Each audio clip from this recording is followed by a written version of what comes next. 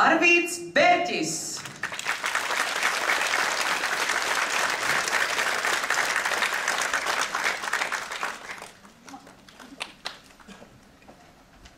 Marija Bērziņā, aplausi vēlreiz!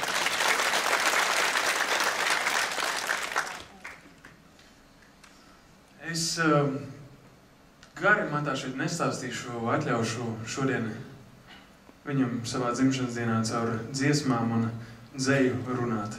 Un paņemšu kādu no grāmatām un nolasīšu kādu burvīgu dzejoli.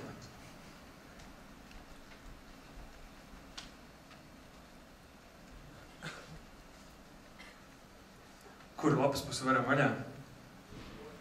Kuru? 32.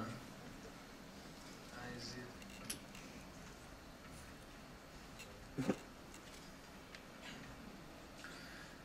Zini, kas notiek, ja cilvēkam atņem kājas. Viņš vairs nespēja tā pa īstam atrast mājas. Un sirdis stājas pie katra sliekšņa, uz kura rakstīts kaut kas par maiņas apaviem, un notīriet kājas. Welcome home, my friend. It's not the end. It's just the beginning of the end. Mārtiņš Frēmens.